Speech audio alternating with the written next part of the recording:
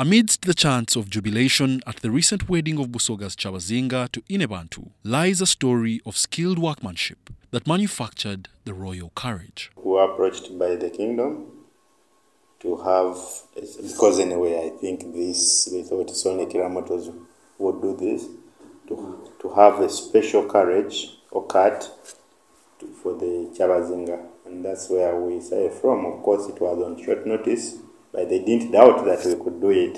A boat-like structure, the royal carriage, enabled the royals to see their subjects. So I had a very interesting story of the phrase Kyabazinga, or the title Kyabazinga, and what it means.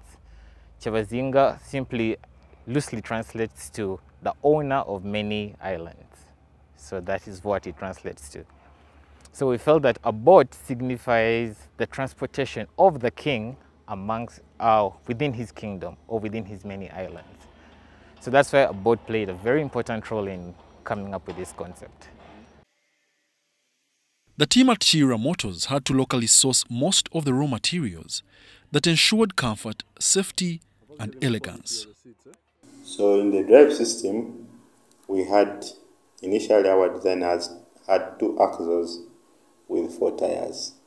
So a rear axle, which is a stiff axle, and the front axle, which is a steered axle. Then we had also just 4 tires. Then we had also a suspension system because the king needed to feel comfortable. So we first put a leaf spring. Leaf springs are standard for load carrying vehicles. And then we also gave shock absorbers. The project was an arrangement to the kingdom which hosts the Kiira motor vehicle plant at Mutai in Jinja district. For us, this also speaks to the fact that the team is at that point where it is budding with energy, budding with ideas. They are quick to sit down and conceptualize and execute. Kiira Motor Corporation is on the journey to prove itself as a trailblazer manufacturer in automobiles in the region.